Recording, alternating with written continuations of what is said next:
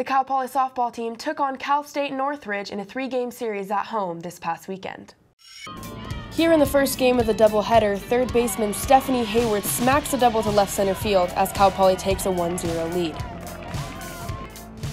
In the fourth inning, right fielder Crimson Kaiser knocks in another run to make it a 4-zip game. The Matadors tried to rally as right fielder Megan Stevens gets all of that one as it's over the wall for a 2-run home run.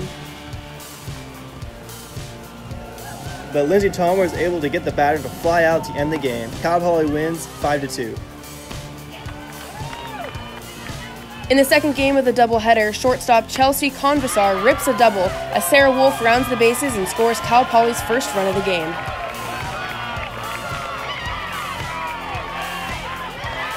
Then with the game tied at 2 in the bottom of the 7th with 1 out, Convisar again is able to push it through the gap as McKenna Young scores the game-winning run as Cal Poly wins in walk-off fashion by a final score of 3-2.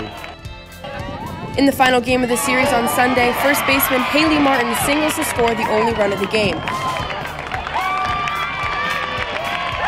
Lindsey Chalmers was dealing on the mound as she strikes out the final batter, and Cal Poly wins 1-0 to secure a sweep over CSUN.